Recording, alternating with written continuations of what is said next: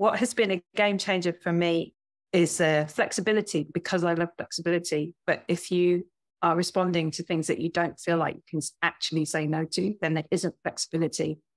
And what I've done now is design sort of big projects, and it can all be turned off. So I can take a break for it and do something else wholeheartedly, rather than always feeling like there's not enough time. And time scarcity, money scarcity, it's the same stuff. What does it really take to become successful as a writer or artist? There are a lot of destructive myths out there about what a creative career is supposed to look like.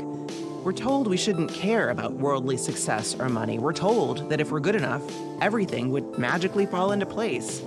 That's a lie, and it keeps us struggling, baffled, and hungry for any shred of information that might shed light on how to keep making the work we love. That's why get any two artists or writers or any creatives really together in a room, and it's a foregone conclusion that the conversation will turn to money and the nitty-gritty reality of being a professional creative. I'm cartoonist and creative business coach Jessica Abel. In my own life, those studio visit back-channel conversations with other artists where we share our insights and hacks, anxieties and red flags have been critical to any success I've achieved. And now I'm bringing that conversation to you. This is The Autonomous Creative. Today, we're going to be talking about building a business that is worthy of your amazing work. And what I mean by that is that so many listeners to this podcast are experts in their fields, truly standout, go-to people, and yet they struggle with working nonstop and being underpaid, which causes them to get caught in a scarcity cycle that can lead to burnout. That's because they've put all their energy into mastering their work and very little into building the fundamentals of a business that can get them paid well enough and easily enough that they retain the energy and time they need to do the work they love most. We're going to look at how my guest has started to turn that situation around and how the work itself can benefit from having those business fundamentals in place. My guest today is Rauni Higson. Rauni is one of Britain's leading silversmiths. She's originally trained in Finland, and her studio is located in the dramatic landscape of Snowdonia, Wales, which provides a rich backdrop of mountainous crags and rugged coastline. And you can really see the imprint of that landscape on her work. One important framing fact to understand for our conversation today is that although Rauni does make beautiful jewelry, her focus is on sculptural silver and tableware, serving pieces, and even larger ceremonial pieces. That will inform our conversation here because the kind of work she does is big and complicated and takes a lot of time. For all of us who are subject experts, when we're doing it right, our work takes a ton out of us. That's why it requires very thoughtful business design to support that work properly. This goes as much for writers of books as it does for silversmiths.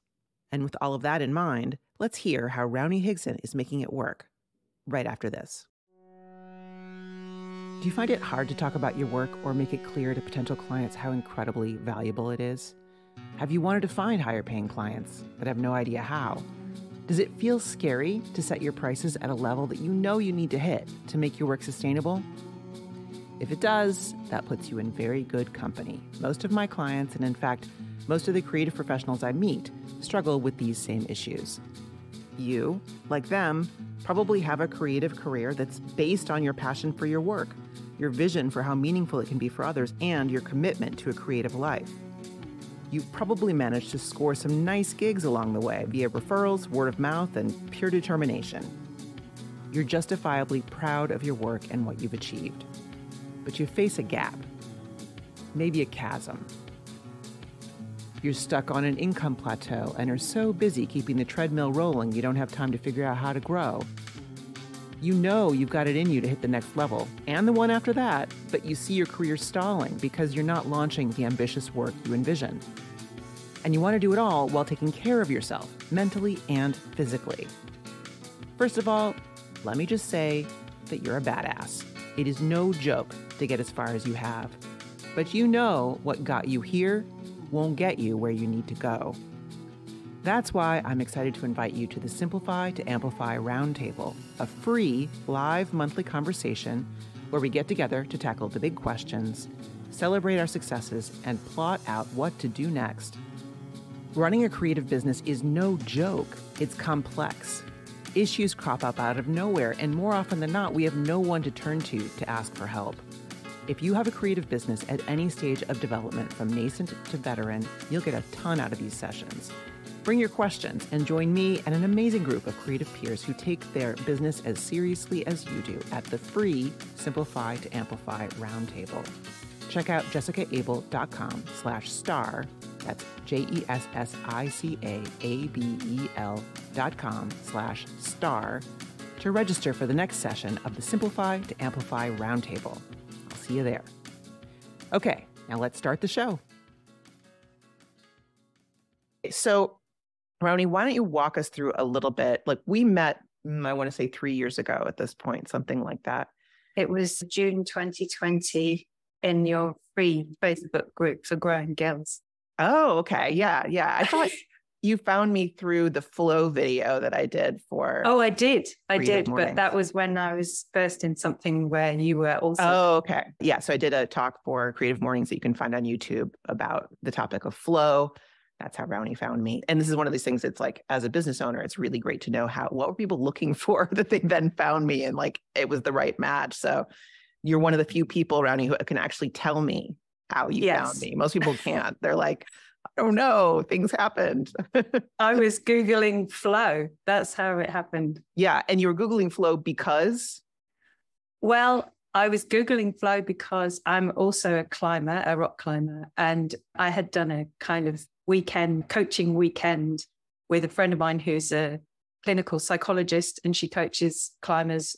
And one of the things is about finding flow and having flow experiences. And I kind of realized that I was really keen on having more flow experiences in all aspects of my life.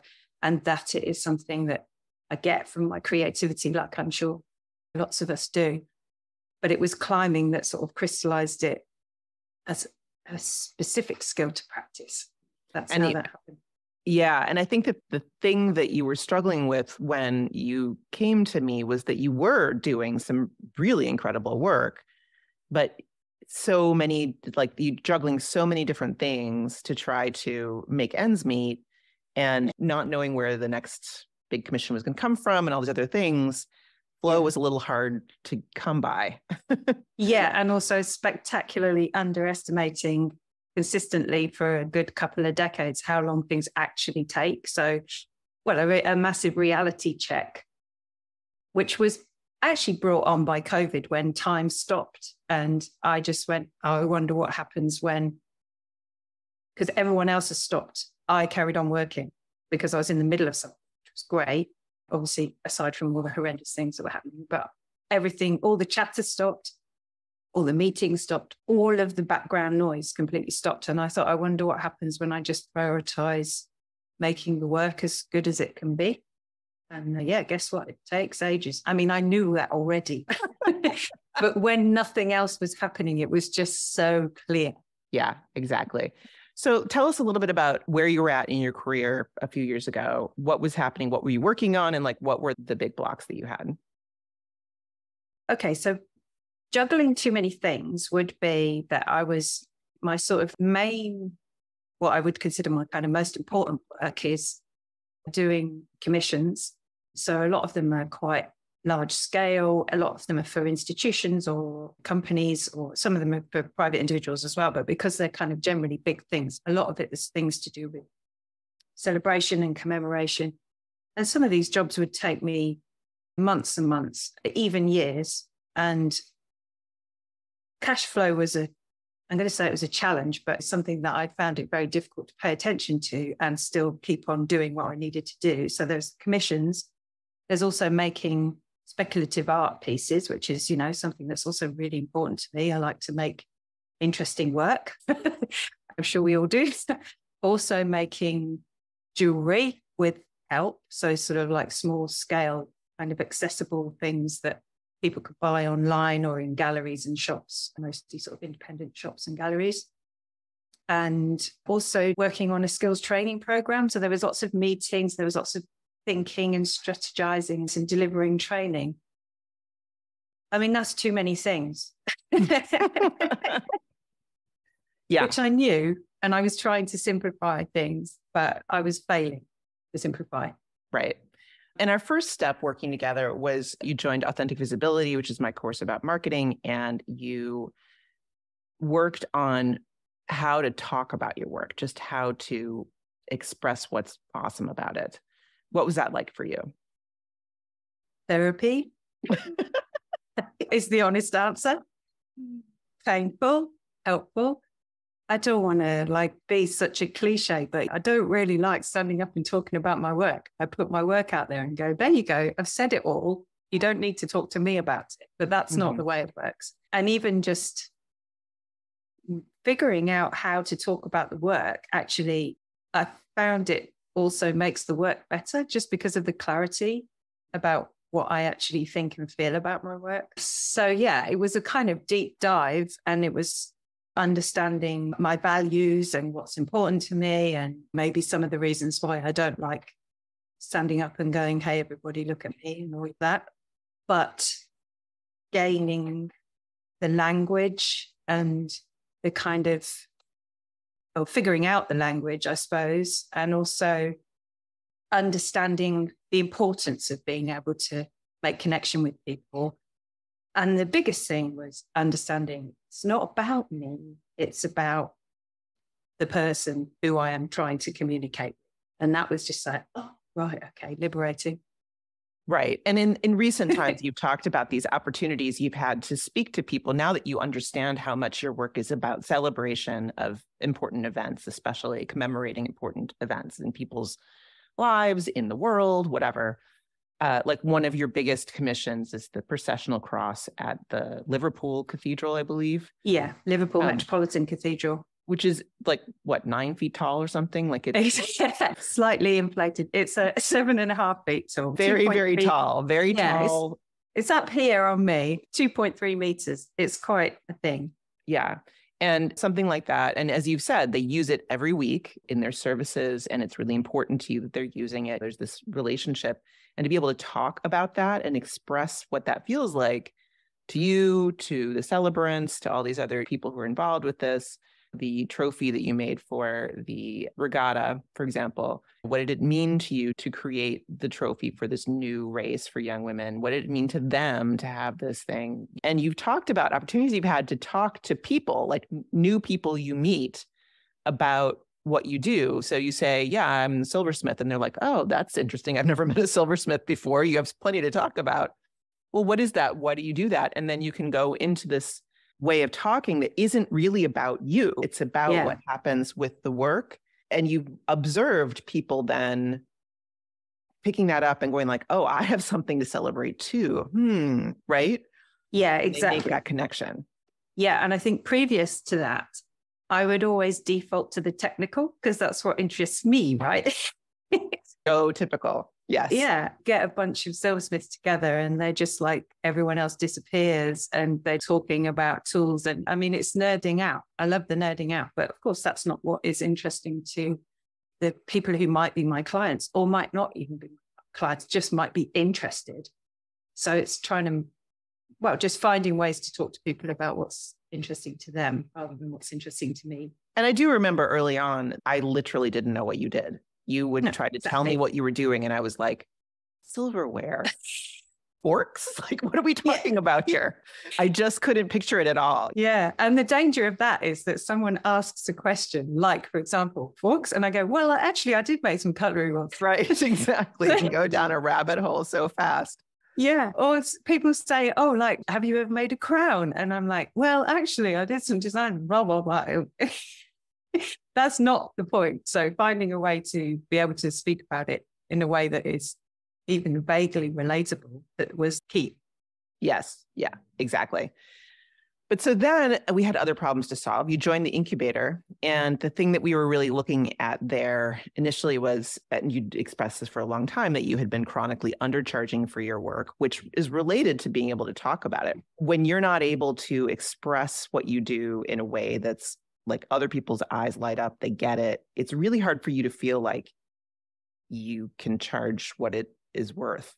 And I mean worth, not in the charge what you're worth way of like aspirationally pricing, but like literally where this object can fit in sort of the pantheon of silver, where it can be in the person's life and the value it will have to them.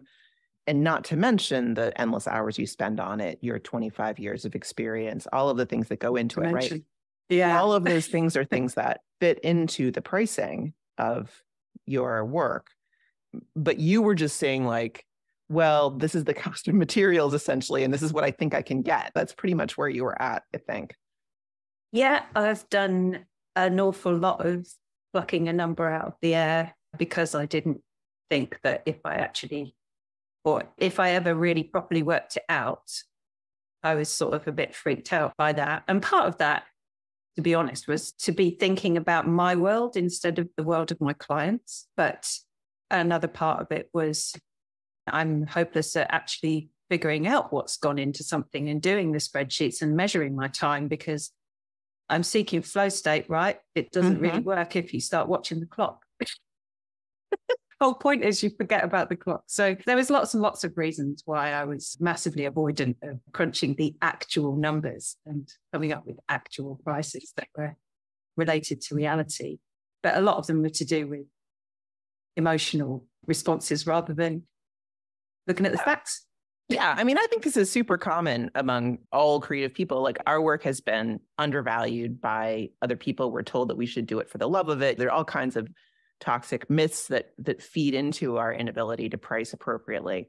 Still training, all of that. Right. Like, I know how good I need to be good enough for me, and I'm not there yet. And therefore, I'm going to give you a discount because of, training wheels or something, which, I mean, come on. But it's totally understandable, right? It's totally understandable because that's part of the conversation we're having with ourselves, with our peers. And again, doesn't have to do with what's going on, and the value that you bring to somebody else's life. And I think this other thing you just mentioned, which I had forgotten about, but it was very much a vivid conversation earlier on, which is you were thinking about pricing for your peers, your friends, not for your clients, the people who actually commission large pieces of silver.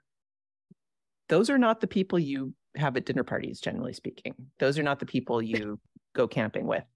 They're nice people. They have their own issues and problems, and your pieces solve specific problems for them. And we've talked about this idea that, like, for example, commissioning a commemorative piece in silver for, I think one person you were talking to, I don't know if this ever actually happened, but you were talking to somebody who had like 100-year family tradition of a sports event or like something, but it was like the 100th year.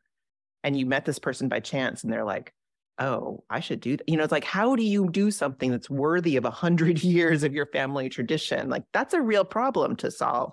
And to be able to solve that is a very high level skill. Yeah. I remember the advice that you gave me about staying out of people's wallets, which I remind myself of often. Yeah, very important advice. Stay out of people's wallets. Don't assume what they can afford and can't afford. Let them make decisions for themselves. I think in the sales process, leaning on consent is really important so that you're not trying to like be pushy or tell people they can afford things they can't afford or any of those kinds of things that feels really awful and are really awful. But being ultra clear about the value that you can bring and how you see this solving their problems and saying like, okay, so do we have a deal? Is this going to work? And not backtracking or apologizing. Or how many people in this group, I just want a quick like flash poll, have had a price for something in their head, and then before they even say it out loud, they are discounting it for the person they're talking to. I'm seeing some hands up. I have done that too, by the way. It is not, like absolutely that has happened before. It's a moment that takes bravery. Like, it's not easy, but just saying it. You just say the thing. You just have to say it and let it land. One of the things we talked about a lot, which I think is really relevant here, is that pricing is communication. That when you say, like, I make this object and it's 5,000 pounds, people put it in a pantheon of other things that are like 5,000 pounds. And they're like, oh, that's so special. It is special, by the way. Like, that's real. But if you say this is 250 pounds, they're like, well, that's really nice. That's very pretty. It's a craft object. There's a very different like understanding and appreciation of what it is that you're creating. Spending more absolutely will make it feel more special to them. Yeah. And the key to not, well, I mean, not saying I don't still have a spasm when I say the price, because that probably is true, but the key to not feeling uncomfortable about it for me has been to get rid of the kind of real crunchy gear change. So the good example you just said about the guy who had this celebration about his family centenary thing. I was just chatting to him and he kind of came out with, it was almost like he sort of presented me with this opportunity to have a chat about what I do by just asking him questions, because I was really interested in this bizarre family tradition that they had that was really lovely, and very unusual for it to be an unbroken family tradition as well, for that long. And he was there feeling the weight of responsibility of this thing and kind of feeling like I've got a problem. And I would never have understood that before if we hadn't talked so much about what people's actual problems are. They're not the same as my problems for starters, but also the conversation was flowing because I had the language to talk about it. And then it's not like, I mean, I'm not saying I gave him a price, I didn't, but we were talking about him potentially commissioning something. And it was just part of the flow of the conversation because we were having an interesting chat because I had language ready to talk about what I do, which was at the time a bit of a revelation. Yeah. And I think that thing of like understanding you could just say, oh, well, I actually can help with that. Exactly. That is a painful problem. You know what? I actually have a solution. I mean, you want to hear about it? I'd be happy to share. Like that is a moment of getting permission from somebody to talk about your offer. And it's really powerful and it feels like helping, which it is, so even if they don't actually take you up on it in the end, you can feel great about that moment of sharing a potential route for solving this problem. Yeah, exactly. In that case, it didn't end up coming to something, which is fine, but it was still an energizing kind of exchange, which was really good practice for the next time or any other conversation really about talking to a client without feeling like I'm sort of hijacking a social situation and turning it into a business situation. It was just all very natural. And that was a kind of a relief, I suppose. Yeah. Yeah, exactly. But it doesn't I don't think you ended up doing this project, no, right? Not that one. No. But the whole point is that you saw, oh, I can do this. That was the big aha in that moment was like, this feels natural for me. I don't feel like I'm being a tall poppy and standing up and going, I'm too special. And you're in a very British situation of a fancy party. And you would know if you were showing off. People would tell you that you were showing off in some unspoken way. And you weren't. You were actually being really helpful. And also not pretending to be someone else. That's another good one. I think I used to feel in those situations where I felt like I didn't fit in, I would more likely think I'm putting on being someone else. Whereas now I think I'm unashamedly myself. And that's a lot nicer. Huge. That's amazing. So what we ended up talking about and starting to develop at the time when you joined the incubator was essentially a product line that productized service. Commissions, just for everybody to get context, means somebody says, I have this very specific thing, for example, this regatta, you developed a trophy for the regatta. So they're like, we're going to create a new race at our regatta for young women, I believe, right? Yep. And we don't have a trophy for it because it's new.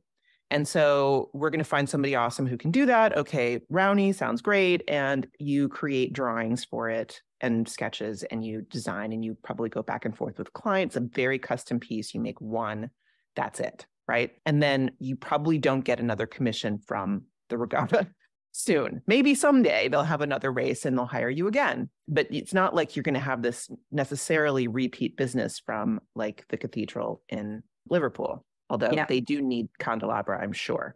Anyway, the point is that to do something that when you're doing something that's going to take you 6 months or a year to finish, have something smaller that you can create and it's already designed. You don't need to go through the design process. Somebody's buying an existing design, very handmade and bespoke, but still a model that they can buy, not literally off the shelf, but it's a set process and you know how long it's going to take you and all those other kinds of things.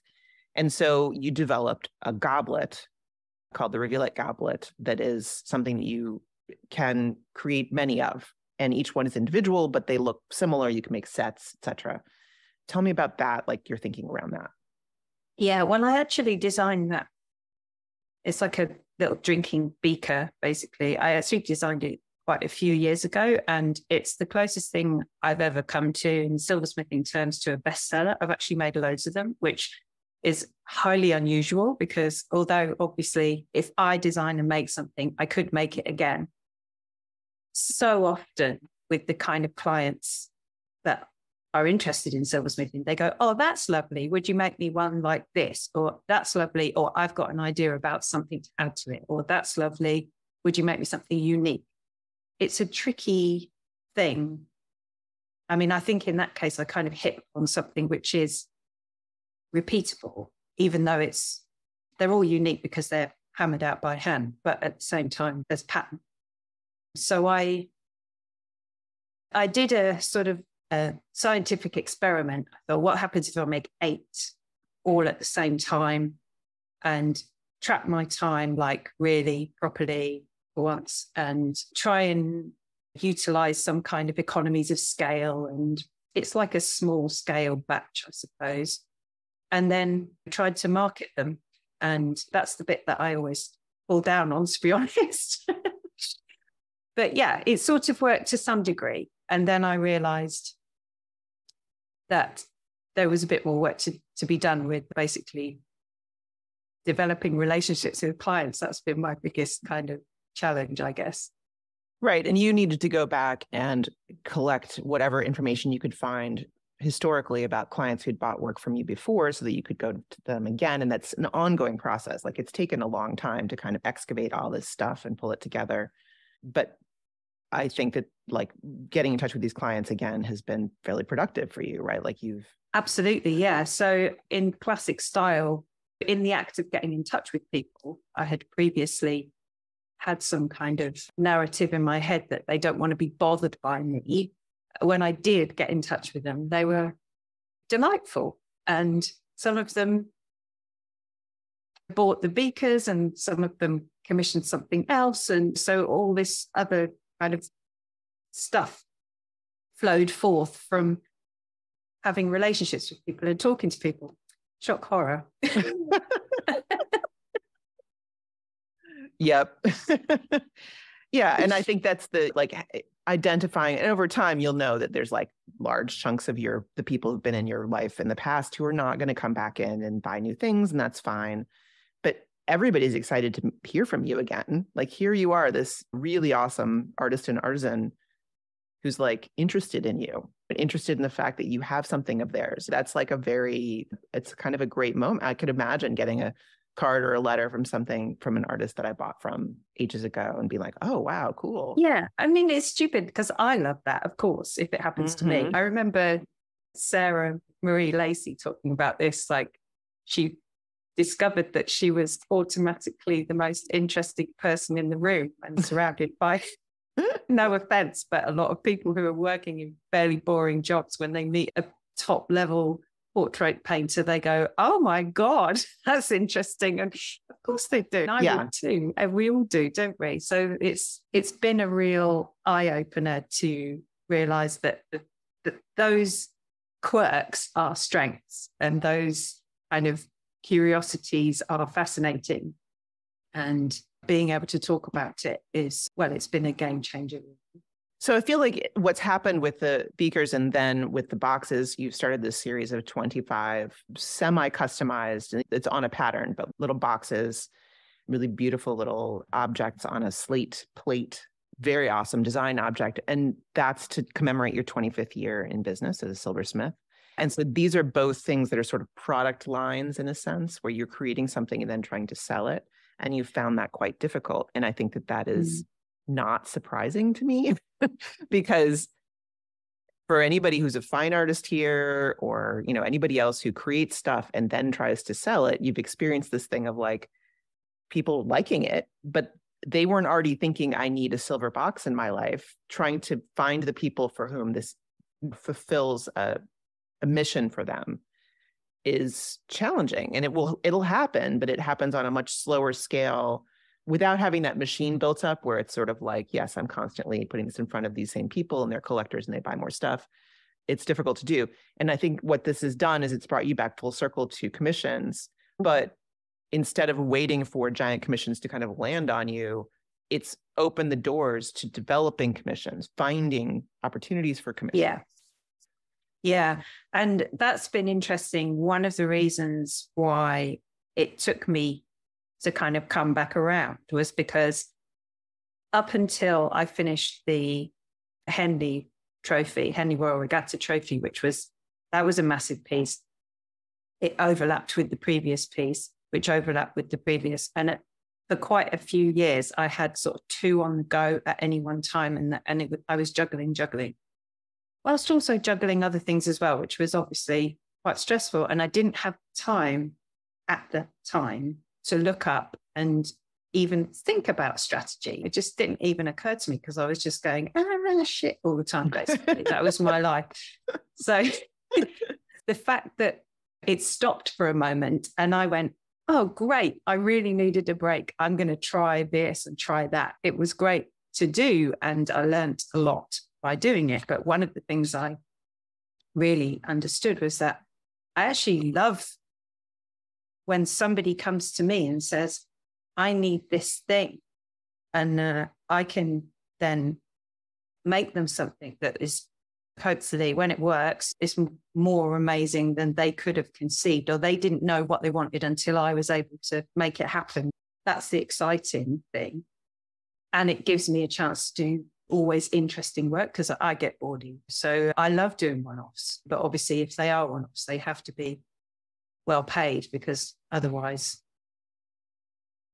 otherwise it's not going to end up back where you were before with lots of too many things going on. No, I think that's right. And this is what I want to highlight for everybody is the difference between creating an object, any kind of product, like even an incredibly awesome high-end silver piece, but it exists and you're trying to find a buyer for it. That is a product-based business in some sense. And then on the other hand, you have a service-based business, which is commissions. And so, you know, when you have a product, you're out there looking for the people who have that problem. And that can take a lot of doing, right? When you're offering a service of some kind, you are solving problems that exist. You find the problem and then create the solution instead of the other way around. And that feeling like, oh, I can solve people's problems, it's very enlivening. Like I can help people with this. I can impress people with what I'm doing and they can feel awesome about it. And I feel awesome about it. That's a really powerful thing. Yeah, it's energizing. And the other thing I would say while we're talking about the kind of that relationship with sort of products, as it were, was that one of the things I thought was that people want to buy these beakers. I haven't got enough time to make them all and do all this other stuff. So if I can just get some help with some parts of it, then that will be fine. And that was somewhat true, but it didn't solve the problem then of marketing. So unless you're responding to an actual waiting list, which is a different, you've got a load of people who already want something and you haven't made it yet, then the time to make it is the issue, or help to make it. But having help to make it and then trying to do the marketing, that's a different issue. So trying to find people who want what you've made is always a different thing than responding to somebody who needs what you are able to produce or And you create. still have to find those people, right? You still have to be in front of the people who do have a problem that you can solve. And that is a marketing activity. But the sales part of it becomes much easier. So, you know, you still have to be out there. And I see Jean saying, did you find you had to go out to more events than you were used to in order to meet people? Or what situations do you put yourself in to meet your people? Well, the irony is that I used to go to a lot more events and now I do less, but I talk to fewer people at a higher quality level of communication now is the answer. Short answer to that, probably. Don't actually do events anymore. I used to. So I kind of... When you say events, you're talking about like craft fairs, that kind of thing, right? Well, we could also be talking about the kind of thing that Sarah Lacey was talking about in our other session where they're fancy parties or whatever. You're certainly doing those kinds of things. I am, yeah, but I was doing even more of them because I was sort of coming from a place of I was accepting every possible invitation before, whereas now I kind of consider whether it is, oh, this sounds so up myself, a classic tall poppy moment there. But, you know, am I going out of obligation? Am I going out of fear of missing out? You know, all of those kind of questions. Or is this likely to lead to future business? Is it a quality connection that I want to maintain in my life? Or am I just doing this because I think that's what a silversmith should do? So again, it just comes down to creating a business that you design around who you are and what you're like. I'm not like, it's not my happy place going to network amongst potential clients, but sometimes it's fun if you're doing it right. You know what I mean? It's like, you've got to think about why you're doing it and how you're doing it. Yeah. Having the words makes it so much more fun. Absolutely. At the top of the show, I invited you to the free Simplify to Amplify Roundtable, where I meet monthly with a group of awesome creative professionals just like you to dig into the challenging questions that come up all the time when you're out there on your own trying to run a small business and make it work. This is just a quick nudge. If you're listening to this episode and questions are popping up for you, if you're thinking about how what we're talking about would apply in your case, or maybe new ideas are bubbling up, I gotta say, the Simplify to Amplify Roundtable, STAR for short, is the perfect place to get more clarity. So save your Zoom window at jessicaable.com/star, and let's get your questions answered and get your creative business moving in the right direction. It's free, it's live, and I'd love to see you there. So open up your phone right now and go to jessicaable.com/star to save your spot. All right, back to the show. So last thing I want to get into with you here is that now you're preparing for a giant retrospective show, which sounds incredible when we last talked about it. I don't know where you're at with it now, but it's a high pressure situation, obviously, but it offered so many opportunities to reconnect with all these different constituencies, to borrow pieces back from your history, because it's a retrospective. So it's showing your whole history. You're also able to have a kind of pedagogical, educational element to it. And one of the things we didn't talk about, and I don't think we have time to get into too deeply, is that you now have this new, instead of kind of teaching workshops at a low level, you actually are taking individual clients for troubleshooting education, like higher level silversmiths coming in to study with you, mostly online, possibly also in person, for a brief period to like solve something. So instead of this kind of like, I'm adjuncting, I'm all over the place, it's like, I'm going to do this. This is how much it costs. Here's how much time you get, much more bounded. But so hopefully this educational end of things will help that effort as well. Can you talk about what you're doing with the show and just tell us about it a little bit? Yeah, well, I've been a member of the Makers Guild in Wales for sort of many, many years. The gallery is Makers Guild Gallery, but yeah, it's a solo show it ended up as a bit of a coincidence. But anyway, there we are. It's a great opportunity. And I've actually just yesterday got news that I've got funding from the Arts Council of Wales. Bless the Arts Council of Wales, because they have an amazing, if anyone's interested in arts funding, they have a terrific policy and model of funding, which is about really investing in the arts. So one of the things is it's got to be interesting to a lot of different people, but I am obviously now really clear that what I want to do is major on commissioning. And one of the reasons I want to do that is for everyone to understand that it's a really great way of supporting artists, not just, hey, commission me, but this is a process where anybody within reason can be part of supporting artists to have a sustainable career, and they also get something totally amazing, hopefully. And there's a kind of process that is very often very secretive. So I want to actually kind of shine a light on that really and talk about it for the sake of obviously myself, but also other artists, and also for the sake of just spreading the love and having more art being commissioned in the world. So that's one of the things I'm focusing on, but also shining the light on all the kind of hidden aspects. It's called Illuminating Silver. So I just want to shine a light on all the hidden aspects of what goes to make a sort of sustainable career as a metalsmith in the 21st century, because it's a bit of a weird thing. I mean, nobody needs what I do, but as far as I'm concerned, it's part of the cultural landscape, and the skills and the passing on of skills is really super important to me. And there has to be a point to that. And part of the point is that I think we would be letting down the unbroken chain of incredible, intuitive metalsmiths from the Bronze Age to now. And that's something I'm always banging on about. But the other point is that it's actually a valuable thing for all kinds of people in this world now. It's just that people might not be aware of it. And as I have got such a lot to say about it, it gives me a way to talk to my previous clients and all the people I've ever known who have been part of my career, really. I'm going for a massive crowd at the private view because it's fun and interesting, as it turns out. Also totally terrifying, but yes, but good terrifying. Yeah. And I mean, just so many opportunities to talk to people about what it is that you do, the value that you bring to the field, to people's lives, in a way that's very natural, not braggy. Here's what it really is. And reactivating relationships with all kinds of people throughout your career, which is just brilliant. I love that.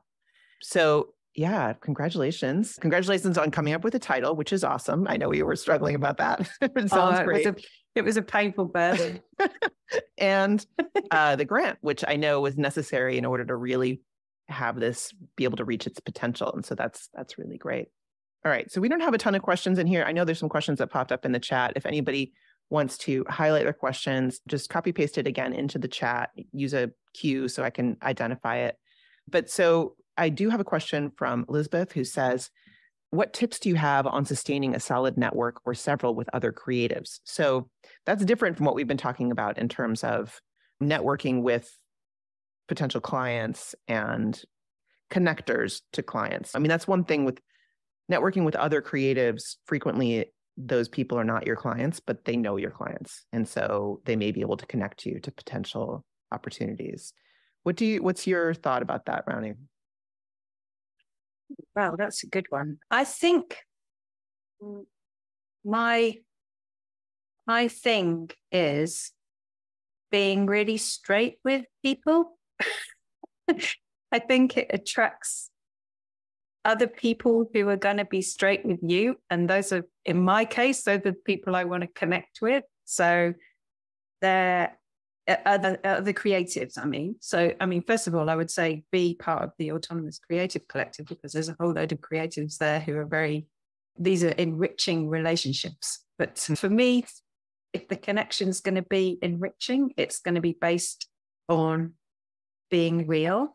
And I think there's an awful lot of kind of bravado and sort of fear-based communication between creatives who don't want to be seen to be not getting it right or something. And my tip would be talk to the other people who seem to be coming from a place of what makes sense to you, and then just talk to them, connect with them, maybe find a safe space to do it, because the whole thing about being real can be a bit tricky doing that and feeling like you're overexposing your vulnerability maybe. But my biggest thing was it was COVID, but actually no, going back a long way, because I've always been in the middle of nowhere. I'm in rural North Wales. Like, this is not the hub of anything. People thought that I was completely off my head starting the kind of business I've got here, because it's never going to work unless you're in London or whatever. And the tip for me, the thing that was really crucial for me, was to be part of a community of other silversmiths and have friends who are creatives, and just be very, share troubles and also wins. Like, don't just share the troubles, celebrate the wins. And that just changed everything for me, really. I ended up getting heavily sucked into an association called Contemporary British Silversmiths. And the more I got into it, the more I realized that the talking to other people was so crucial, that I ended up being chair of it. But anyway, That was another thing I was doing that I didn't have time for, but not doing that anymore. But the community is crucial. And that's going to be one of the things I talk about in the exhibition. But I would totally start with the ACC because it's behind a screen, so you can be a bit more vulnerable there without it feeling dangerous, I would say. Meaning you join, so the Autonomous Creative Collective is for those of you who are not aware, is our community of current students and alumni of our programs. So the Creative Focus Workshop, Authentic Visibility, and the Incubator, as well as coaching clients, all gather in the ACC. So it's a kind of a vetted community. People who all have skin in the game and they're all interested. And I love what you said about finding people in your field, so important, and finding people who are not in your field to sort of bounce off of and get some perspective, because if you're only within the bubble of your field, like you end up doing shop talk all the time and not understanding how to talk about your work to other people and the value of your work to other people. If you're trying to build a business, finding people who are trying to build a business and not just messing around, and finding those people via communities is the way to go, and coming to either virtual or in-person events. So yeah, if anybody is here who is not a member of the ACC, I encourage you to get in there via joining the creative something. That's interesting what you just said about building a business as well, because that just reminds me of the other thing that has been a real game changer for me is I got involved in a community called the Design Trust, which is London-based but online. And it's about building creative business, but it's got a very different focus to the ACC. And it's been a game changer having kind of business buddies who are in different fields.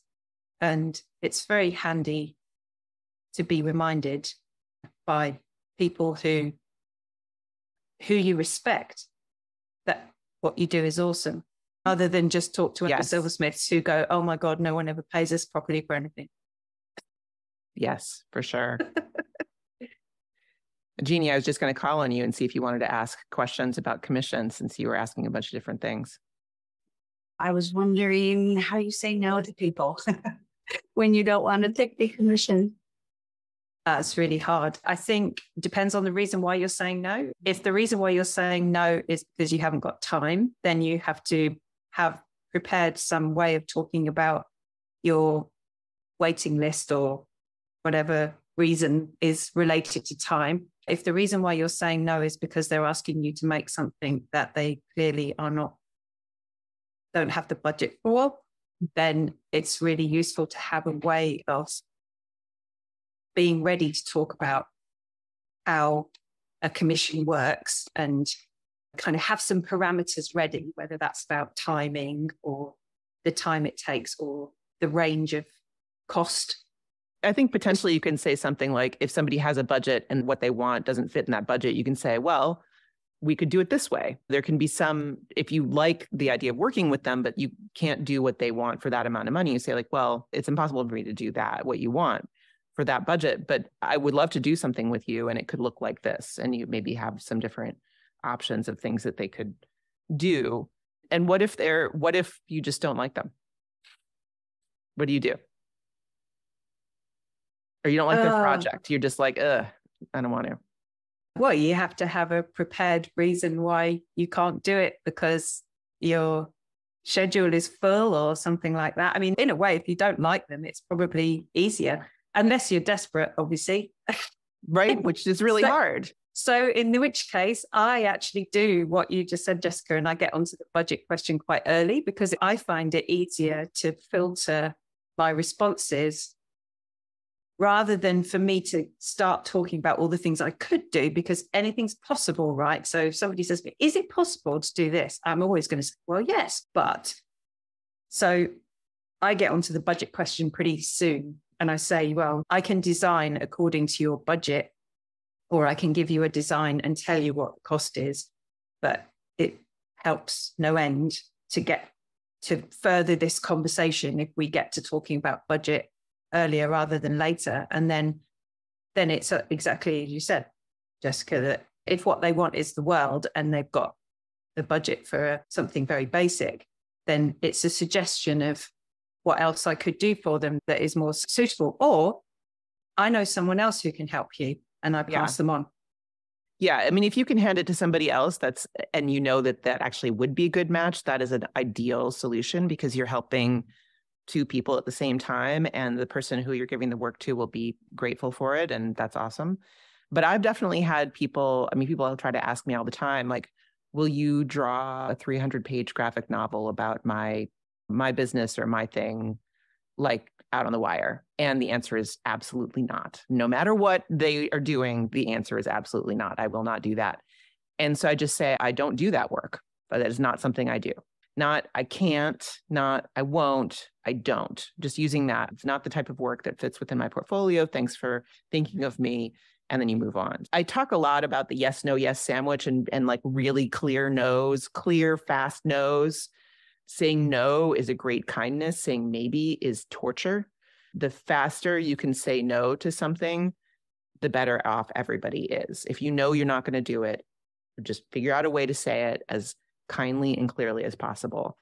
If you leave even a tiny crack open, it's the red flag clients who will find a way through. Absolutely. Thanks for asking that question. That's really, really helpful. I've got another one in the queue here. My last question for today from Ches, who says, what can creatives do when they feel stuck because their physical and financial situation means they cannot create or cannot create as much as they would like to? Are there ways to get unstuck in both mindset and practical ways that can open up possibilities that weren't known or didn't look feasible before? And I guess I'm not sure this is really a question for you, Rauni, so much as it is. I don't think so.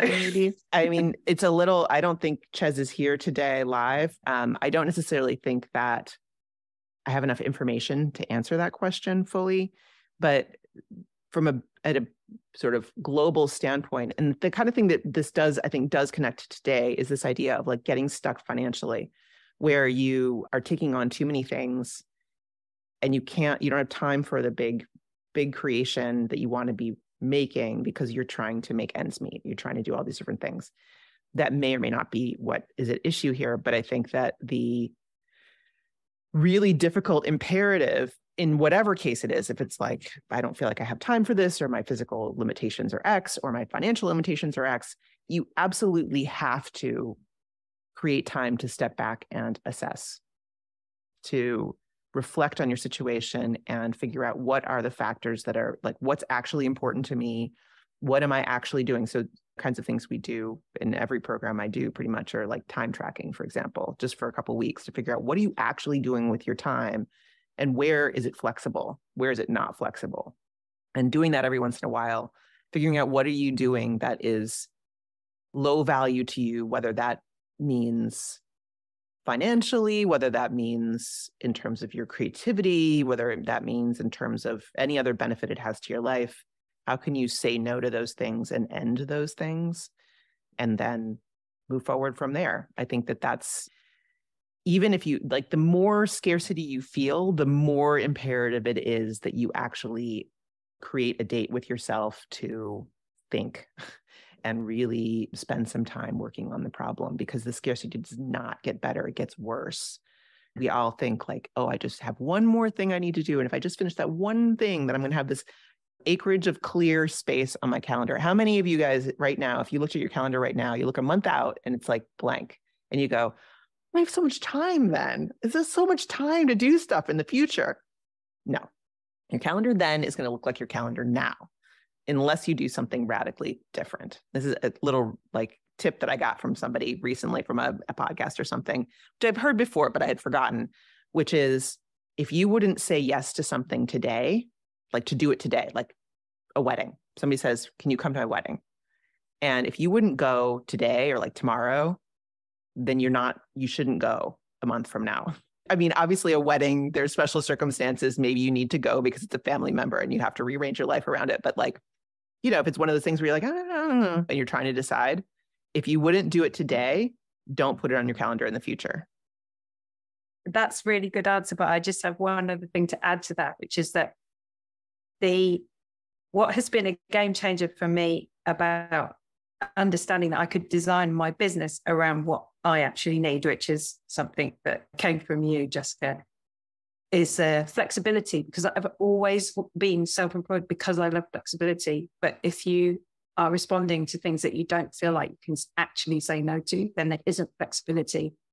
And what I've done now is design sort of big projects and buckets, the commissions and the one-to-one teaching and everything. It can all be turned off. So I can take a break for it and do something else properly, fully, wholeheartedly, rather than always feeling like there's not enough time. And time scarcity, money scarcity, it's the same stuff. Yeah, it is. And I think that, thank you for highlighting that thing of just it was implied in what I was saying, but I didn't say it, which is that everything we do, the more I do stuff with clients, the more I realize this principle of starting with your constraints, your strengths, your desires for your future, your family situation, your financial situation. You start with all of the realities of your life. That is the framework in which you build your life. And it's also the framework in which you can decide about what you want to be doing with your time. And I just did a workshop yesterday with Gabriela Pereira of DIY MFA. And we were talking about this idea, and she had this great metaphor, which I'm now going to use forever, which is the stuff that you're trying to do. That's like, we usually start there. We start at the stuff level, and we're like, how can I manage this and do that and fit this and do those things and whatever. That's the contents of your life. If you start with the contents, it will overspill the container. The container is you. You are the container. And so if you start with the container and how large is the container and what type of container is it, and then you can put things into the container that make sense, that is like so much more powerful. That's how you end up with a life that has flexibility instead of the inverse, which is what you had before. Like you were locked into so many things, even though you worked for yourself. Well, that was awesome. Thank you so much, Rauni. Thank you. Thank you so much for joining us today for The Autonomous Creative. Our show is produced by Matt Madden. Our production coordinator is Lucina Boyhandian, and our production assistant is Rhiannon Sunday. Music is by Matt Madden, and I'm your host, Jessica Abel. You can find all our takeaways as well as any links and extras we mentioned today, plus transcripts in the show notes. Find everything you need at acpod.show. If you enjoyed this episode, I hope you'll subscribe, and it would help us immensely if you would take a second and pop over to Apple Podcasts and leave us a rating and review. It just takes a few seconds, but it's actually a huge help to us and to our guests to get this podcast suggested to new listeners. We appreciate your help so much, and we'll see you next time on The Autonomous Creative.